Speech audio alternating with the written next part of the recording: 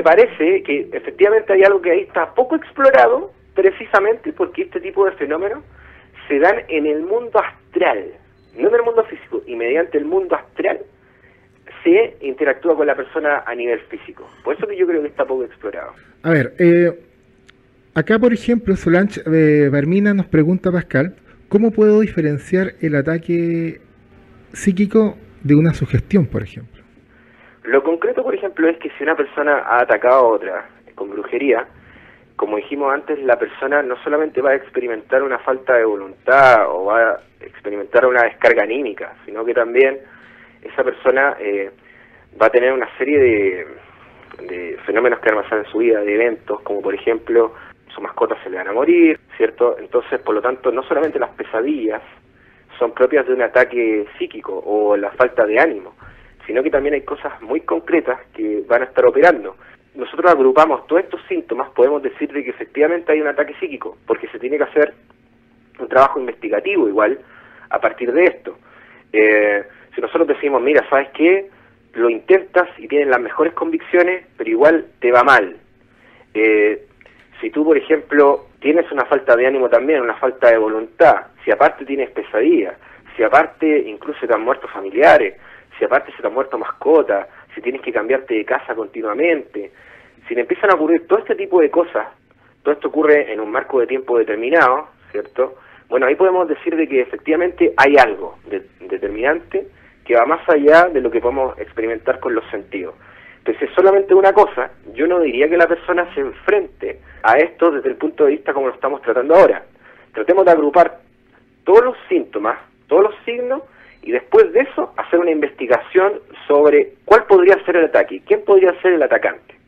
Por ejemplo, Dion Fortune es lo que hace. De hecho, ella, por ejemplo, cuenta una experiencia, una madre viuda, ¿cierto?, que vive con su hija, ¿no? una vida bastante, ¿cierto?, apacible, con ostento, y ella dice que hay un problema entre las dos, porque la persona, la mujer, la madre, efectivamente es muy controladora con la hija, y esto se puede dar por un efecto psicológico después de haber perdido a su pareja. Por ser viuda es posible que se da estos casos, es posible que la madre se vuelva controladora con la hija, un fenómeno básico de la psicología humana. Bueno, pero lo que pasa es que esta madre también era una ocultista.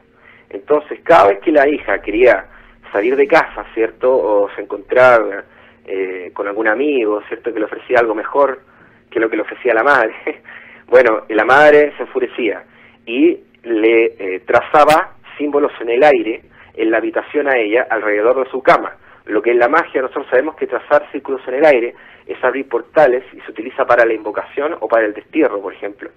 Entonces, lo que estaba haciendo la madre es ejercer una presión astral en la niña, y bueno, esta chica cuenta que parecía desnutrida, ¿cierto?, cuenta Dion Fortune, y ya tuvo que sacar esto, ¿cierto?, tuvo que sacar esto con un ritual mágico, en un círculo mágico. Hay toda una experiencia ahí muy bien interesante, pero sin embargo, digo esto porque ella hace una investigación, es decir, no solamente de que la chica llega desnutrida, no, sino que ella empieza a investigar y se da cuenta de que la madre estudia ocultismo, y empieza a investigar el tema y llega con el asunto. Entonces un puro síntoma es súper difícil para evidenciar lo que está ocurriendo, si tú te fijas, sobre todo entre sombras. Por eso que cuando, por ejemplo, a mí me llega en caso, yo hago muchísimas preguntas y lo analizo días. Si quieres cuento uno que me llegó hace poco. Por supuesto, dale. Bueno, mira, hay una persona que se llama Marta, la cual voy a hacer un programa con ella, le mando un saludo si está escuchando porque nos sigue la página de librería, etcétera, y que ella ha divulgado, no es nada privado, ella ha divulgado, de hecho, un video en YouTube, donde cuenta una experiencia que tuvo con un poeta que falleció, Ferrater, un poeta español, que se suicidó antes de que ella naciera. Y ella tuvo un contacto con este poeta, tuvo una visión, yo le dije que había sido una visión del éter, ya que el poeta apareció, se proyectó en el metro, pero no le habló ni telepáticamente ni le dijo una palabra. Le pregunté si lo que ella vio, esta persona, tuvo contacto físico, ¿cierto?, con las otras personas del metro. No, por lo tanto yo le dije que era una proyección, una visión de lo etérico, porque no se conectó ni se comunicó ni siquiera telepáticamente, era una visión que ella tiene de la proyección de la luz astral. Bueno, este fenómeno que ella vio, este personaje, lo vio mientras veía en el periódico que ella llevaba un reportaje sobre un poeta llamado Ferrater. Unos días antes ella había un recital de poesía sobre un tal poeta llamado Ferrater, una coincidencia. Ella se obsesiona con esto, porque ve que la vida del poeta es apasionante, igual que la vida de ella, y va a investigar a la biblioteca y se da cuenta que Ferrater había muerto ese día que estaba viendo el periódico, y también el día que había nacido era el mismo día que había nacido ella. Ella luego de eso empieza a tener una serie de contactos con este espíritu y le da comunicaciones, le dice que haga unas ciertas cosas. Ella ha publicado un relato, ha publicado un documental en YouTube, y yo estoy intentando dilucidar el caso. Vamos a hablar sobre esto el 31 en un canal X de YouTube, porque me parece un caso real por una serie de indicios. Mira, la esposa del poeta se ha conectado con él durante muchísimo tiempo después de que él falleció. Es decir, ya tenemos una persona que ha estado llamando al individuo. O sea, no es algo que se la saca del bolsillo. Hay muchas más personas que han estado contactando con el mismo poeta, con el mismo tipo que se apareció. Porque a todo esto, la visión que ella tuvo en el metro, tenía la misma ropa que luego vio en la biblioteca cuando fue a buscar sobre él. Entonces ella piensa que es el mismo la visión que tuvo, ¿me entiendes? Entonces, por ejemplo, el indicio de que hay gente que ha estado llamando al poeta o a la persona fallecida, es un síntoma claro de que la persona está aquí atrapada todavía en el plano astral. ¿Cómo ocurre esto? Lo explico rápidamente. Cuando tú te mueres, luego hay una segunda muerte que es la desintegración del cuerpo astral. Hay muchas personas que evitan la desintegración del cuerpo astral operando como vampiros energéticos desde el astral, alimentándose de los vivos, de los depresivos y los heridos. Entonces es probable que una persona tan carnal como Ferrater, que me decía que era una persona que fumaba mucho tabaco, que era alcohólica y aparte era mujeriego. Entonces, una persona así es muy carnal, y las personas carnales no quieren evitar la desintegración del cuerpo astral porque no quieren morirse, están apegados, se apegan a esta experiencia terrenal.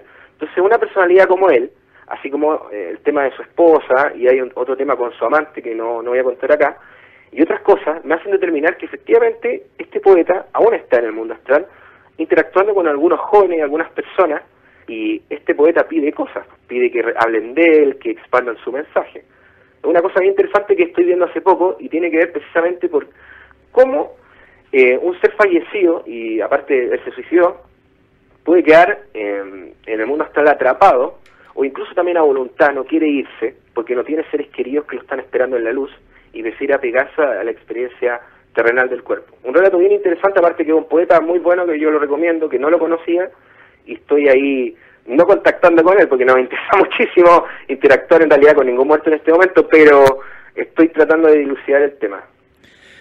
Súper. Obviamente de experiencia propia vivida, no sacada de un libro, sino que está... Hay otras experiencias más fuertes. Yo ya las he contado aquí, pues tú practicando. Sabes. Ahora, ya pasando un poco a la operatividad de esto, Pascal, sobre lo que es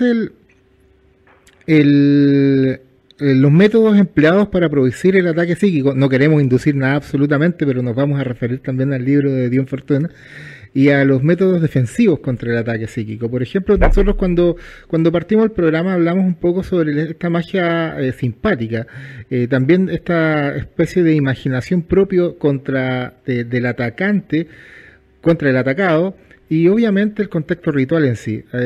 Menciónanos un poco referente a la técnica en sí que se ocupa regularmente para este ataque psíquico, o las técnicas. Bueno, se puede utilizar una técnica de talismán, por ejemplo, es decir, se magnetiza con una forma de pensamiento un instrumento mágico como un pentáculo, y a través del pentáculo se dispara hacia un área del círculo mágico, y eso astralmente opera en la forma de pensamiento que refleja al sujeto o la víctima en cuestión, básicamente. En el fondo lo que busca el atacante es poder perturbar o pasar lo que es el aura del atacado, ¿cierto? Así es. De hecho, es muy importante lo que dices, porque de hecho si el atacado tiene un aura fuerte, ¿cierto? No tendría por qué penetrarla. Y de hecho, a ver, mira, yo he sentido cuando me atacan magos, o cuando o como cuando me quieren atacar psíquicamente, y yo lo veo como cuando va a ser chistoso esto, por favor no se ría la gente que está escuchando, pero yo lo veo igual que cuando Leo se tira para atrás. No eres el único a quien te ha atacado, así que... Claro, no quiero que pienses que soy un alucinado, me explico, quiero decir que como tengo una ola fuerte, y estoy consciente como psíquico de mi entorno, soy capaz de darme cuenta de la intensidad del ataque. Es como cuando te tiran el puñetazo y tú lo ves en cámara lenta, y tú te corres.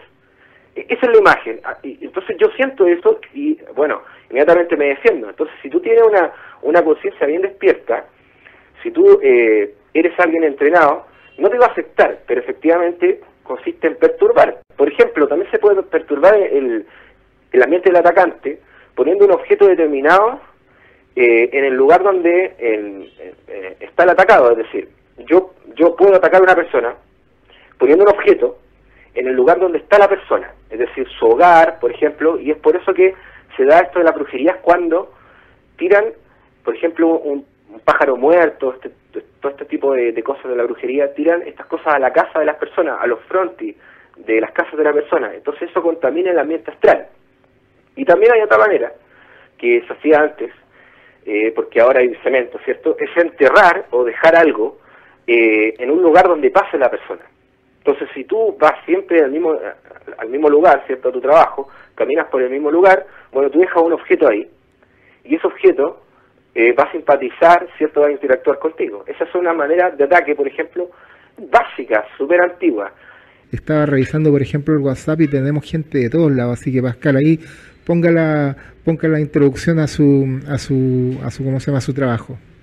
Perfecto, sí, la gente que le interesan estos temas, que estamos hablando ahora, ocultismo, cábala, astrología, mundo astral, proyección astral, de todo. Pueden encontrar más acerca de esto en la página www.portalaeteorus.com y también www.facebook.com/aeteorus. Y también está el canal de YouTube, ¿no?, Archivos Aéter. Ahí van a encontrar también material audiovisual, entrevistas y todo eso. En todo caso, siempre estamos acá con Sebastián, en algunos programas, ¿cierto?, de la Zona Hermética. Me gusta estar acá contando mi experiencia y también compartiendo un poco lo que uno sabe. Así que muchas gracias, Sebastián. Muchas gracias también a Nicolás y a Guillermo y también a todos los que nos siguieron. Por supuesto, a toda la gente que nos está siguiendo, los invitamos a visitarnos por los fanpages, tanto de Esotérica como Portal Aeteorus, y Archivos Éter. Hay muchos videos ahí por parte de nuestro amigo Pascal, y estamos trabajando obviamente en el contexto esotérico acá en Antofagasta, en Chile y en general para todos, porque queremos hacer de esto una vocación también, el trabajo mágico, y en eso estamos. Muchas gracias, Pascal, un abrazo, amigo mío. Un abrazo, Sebastián. Acá Chao. a la distancia. Vamos cerrando la Zona Hermética cuando ya son las 11 de la noche en punto, acá en Antofagasta por el 89.7 por la radio FM7. Buenas noches a todos y que tengan una muy buena semana. Hasta luego.